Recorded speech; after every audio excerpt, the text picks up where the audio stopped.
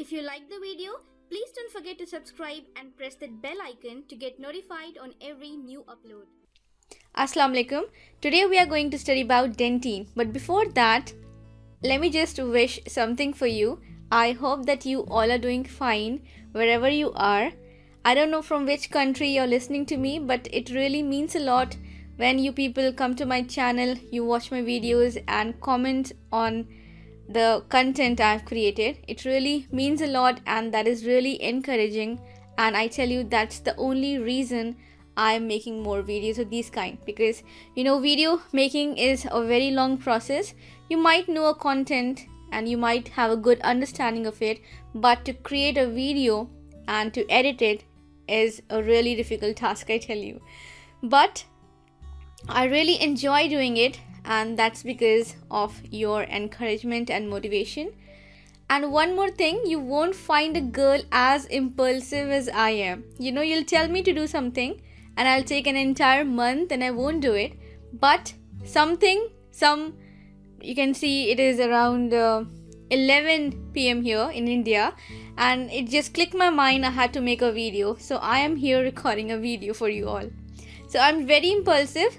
If something clicks my mind, it has to be done within a few minutes or within an hour or within that day, depending on the task.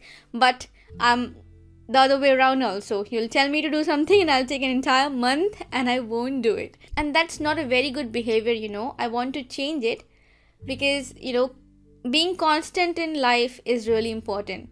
If you are into something, for example, take me, if I am into making videos, I should be very constant in making videos and I should have a schedule, but I don't stick to a schedule. I'm very moody and I just, I record it. Anyways, enough blabbering. I already wasted around 2 minutes of your life. So let's proceed with the Dentin.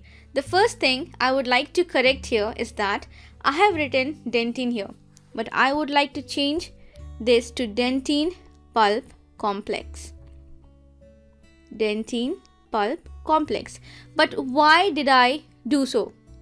It is because dentin and pulp, they are related embryologically, histologically and functionally. Therefore, they are described together in many textbooks as Dentin Pulp Complex, and I like this, this approach of taking them together because they kind of go in hand, and they are also related embryologically, histologically, functionally. So that kind of, convinced me to use them like Dentin Pulp Complex. So I'll be, changing the topic to Dentin Pulp Complex. Okay, let's proceed. Okay, so the first question is, what is dentin? What is dentin? So dentin is a hard tissue portion of the dentin pulp complex. Let me draw a teeth here. So let us suppose we have our teeth here. Okay, and let us suppose this is the pulp inside. Okay, and let us do this way. This blue thing right here, this is the enamel. I'm not going to color it because it takes a lot of time. And let us suppose this thing, this outline which is in blue, and I'm trying to cover it with gray and I failed to do that. This is the cementum. Cementum. Okay, and this white portion all around, here, everywhere, this is the dentin. This is the dentin. And this white portion which is enclosed by this red outline, this is the pulp. Okay, this is the pulp. So this is how our teeth looks like. Okay, so today we are just considering the dentin pulp complex. So we are not taking into account the enamel and we are not taking account the cementum. So the dentin, it is the hard tissue portion of the dentin pulp complex. Okay, not comparing to the enamel, remember. That's why I said that we are not taking into consideration the enamel here. So this dentin, it is a bone-like matrix. It is bone-like matrix characterized by multiple closely packed dentinal tubules. that traverse its entire thickness. Let me show you. So if we have this dentine, let us suppose we have numerous tubules in the dentine. Let me just randomly draw tubules. So we have numerous tubules in the dentine, and they are in its entire thickness. And these tubules, so tubules is kind of tube. So we have a tube here, we have a tube here. So these tubes have the cytoplasmic extensions of odontoblast. So odontoblast are cells. So let us suppose, let me find a suitable color. Let us suppose this was our odontoblast, okay, and its cytoplasmic extension means some branches are going off from here, and that branches are within these tubules. That's what it is saying. Okay, now a question comes in a mind: where are these odontoblasts or these cells located? I just draw it randomly here, but where are they located? So just let me erase it and show you. Okay, so these odontoblasts, they are aligned along the inner aspect of the dentine. Like here you can say this is the inner aspect of dentine. They are aligned here. That is, you can say they are forming the peripheral boundary of the dental pulp. From here you can imagine, if these are our cells, the processes, the odontoblastic process will go, and we have our tubules here. Okay, so this is how it looks like. Now coming on to the pulp. So the dental pulp is divided into two parts. We have the dental pulp, which is inside the crown. So this is our crown, and it is somewhere here. This portion which is inside the crown, that is called the coronal pulp. Coronal pulp. And this one, it is called the radicular, means root, radicular pulp. So we have coronal pulp and the radicular pulp. And if you see this straight line here, this won't be the shape of the roof. The shape of the roof, it resembles the shape of the crown. So it will be something like this. Okay, and this prominent portion here and here, these will be called the pulp horns. These will be called the pulp horns. And we all know that we have nerves and vessels going on here inside the pulp. And you also must be knowing that we have periodontal ligament that supports the teeth. And it's getting very dirty. But just to show you, there could be sometimes connection between the pulp and the periodontal ligament. Okay, so suppose this is the connection, it's going from inside towards the periodontal ligament. So this thing, this is lateral canals. Lateral canals. And these lateral canal, they act as avenues for extension of disease from one tissue to the other. Means, if the disease is here, it can go here. If the disease is here, it can go here. Means they have a communication kind of thing. So this makes lateral canals kind of important. Now let us proceed to the types of dentine. Very horrible attempt. This is the reason I tell you, don't be impulsive. Be prepared beforehand. Unlike me. Okay.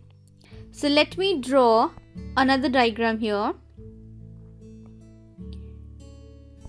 I told you my handwriting as well as my drawing is really horrible.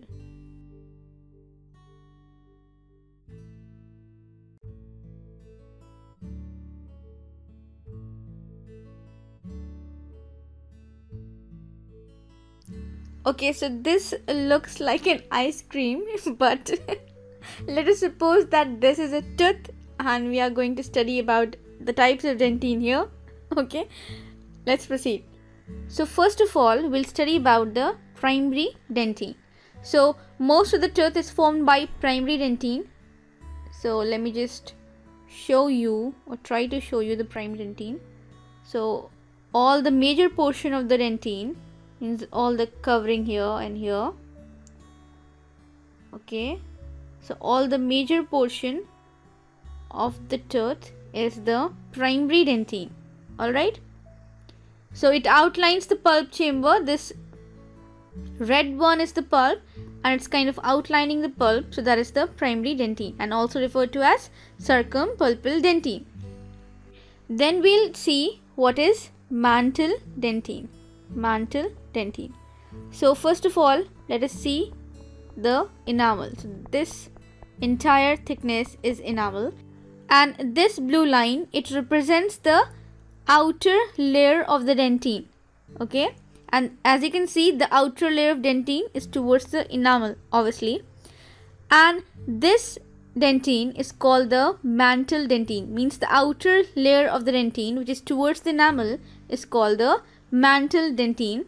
And this dentine, it differs from the rest of the primary dentine in the way it is mineralized and in the structural interrelation between the collagenous and non-collagenous matrix component. That is why we have given it a name, mantle dentine, because it is different from rest of the dentine. How it is different? It is different in the way it is mineralized and in its structural composition also. And generally the mantle dentine refers to the outer layer in the coronal portion only. Means the outer layer of dentine which is in the crown portion, this outline, that is the mantle dentine and not this generally. Okay, now coming on to the secondary dentine. So secondary dentine develops after root formation has been completed, and it represents continuing but much slower deposition of dentine by odontoblast. Okay, so this dentine, this secondary dentine, it is deposited much slowly and it has a tubular structure. So let me just show you. So this secondary dentine, it also has a tubular structure. Means let us suppose this is our secondary dentine, it will also have tubules in them. Okay, and these tubules, they will be less regular compared to the primary one. Okay, in the primary one it will be more regular. Let's suppose we have regularity here and here we have no regularity. Okay, but they will be in continuation with the primary one. Means there will be kind of continuation. You can find out the junction, but still there will be a continuation. The ratio of mineral to organic material is same for the secondary as well as the primary. Means the composition is kind of same. One more thing, there will be greater deposition of secondary dentine on the roof and the floor of the pulp chamber. So let us draw a teeth here of a young person having pulp like this. There will be deposition of secondary dentine here on the roof as well as here. That is the roof and the floor of the pulp chamber. So there will be asymmetric reduction in the size and shape of the pulp. So this is called as the pulp recession. With age we have pulp recession, and it is very important in determining the form of cavity preparation for dental restorations. Because if you are creating a cavity and you don't consider the pulp right here in the radiograph, you can encroach upon the pulp. It will not be good for the patient as well as for you. Okay, let's take an example. If you have to prepare a tooth for full crown in young patient, then the pulp horns and the pulp chamber in the young patient will be much higher. Okay, so you cannot cut more tooth structure in the young patient because you can encroach upon the pulp earlier. So you have to be very cautious. But in the older people, what will happen?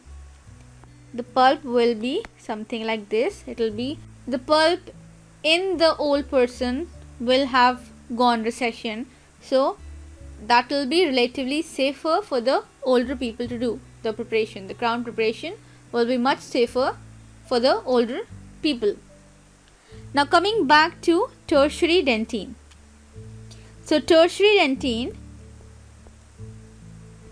it is produced in reaction to various stimuli such as atresion, then we have caries and restorative dental procedure.